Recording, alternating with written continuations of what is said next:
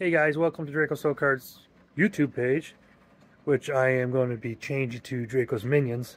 It's a new name I've been using on my Etsy store and stuff. I just want to give you an update about what I've been doing, where I've been. I haven't been on the YouTube scene in a long time, and it's mainly because I've been suffering from depression. I've been trying to find something that can draw my interest back to designing. Well, not my interest, but my passion's there. It's just when I sit down to draw something like this and behind me, I just lose. I just don't want to do nothing. It's depression. It's been about a year and a half. It's been going pretty bad. So about around March, I picked up a new hobby, and it goes with the passion for 3D designing. Is I'm doing 3D printing.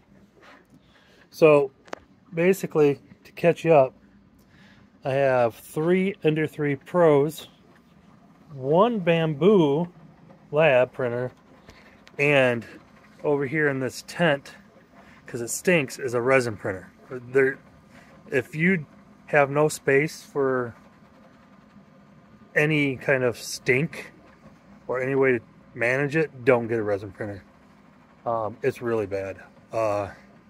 Especially in living space. If there's a garage or something, you'd probably be okay. I'm getting a lot of light glare. Anyways, it's not my forehead. Anyways, so I got all this material from 3D printing. There's my normal setup over there. If we go over here, it's my work desk. It's a mess. It's also my crafting area.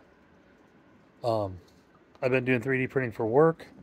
It's not normal. I normally just design car parts, but they've had tools that needed pieces, and it's cheaper for me to 3D print them for them than it is to have someone make them out of aluminum.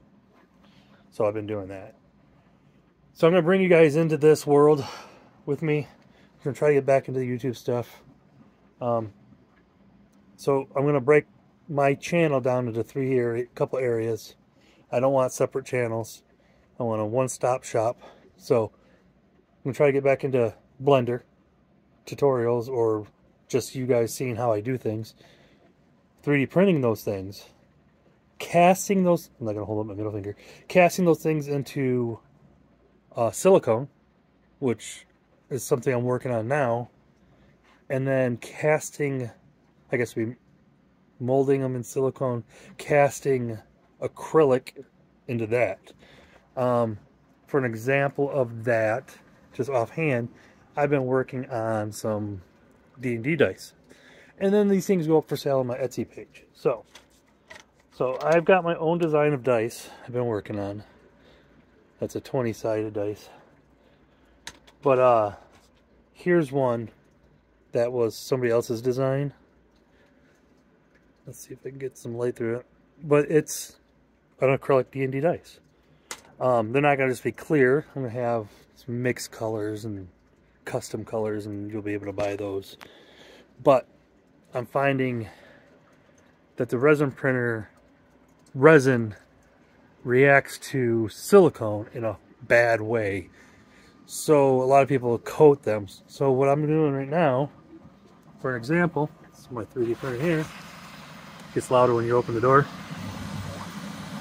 I am 3D printing some dice.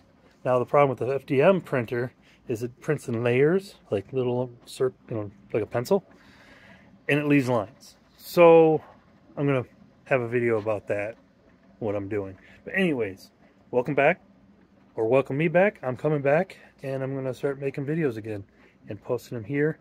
Also, I got a TikTok. I'll have that link down below. But for the most part, I'm trying to be the best me. I didn't take a break. It wasn't a purposeful break. I would just sit down and just not feel any passion. And it's not just 3D design. It was video gaming. It was watching TV. All I wanted to do was eat and sleep.